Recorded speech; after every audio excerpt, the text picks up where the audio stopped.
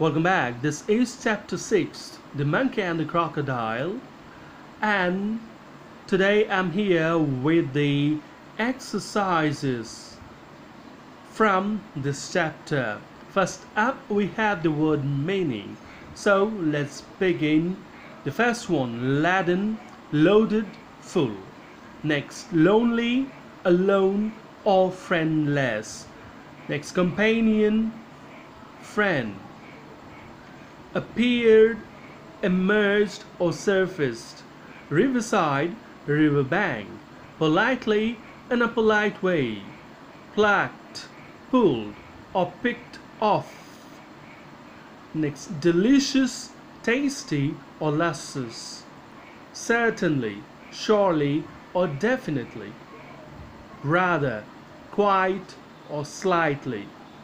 Host, party giver or entertainer. Tired, exhausted, or fatigued. Raising, growing, lack, absence, or need.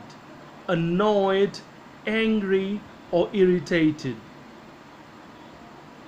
Hatched, breaking up of an egg and young one coming out. Next, fond of, liking for, expect, assume, or think. Next, obvious, clear, sarcasm, satire, or taunting, occasionally, sometimes, or irregularly. Next, declared, announced, furious, enraged, or violent. Pester, worry, or irritate. Next, dilemma, puzzle, or confusion. Next one, sin. Sin, offense, vice, or crime. Betray, that is cheat or deceive. Meal, feed. Pleasure, happiness, joy, or delight. Set out, start or leave.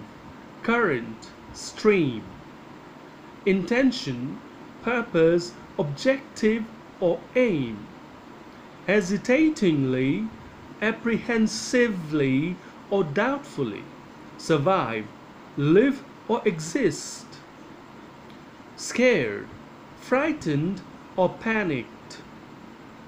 Distressed, discomfort, or suffering.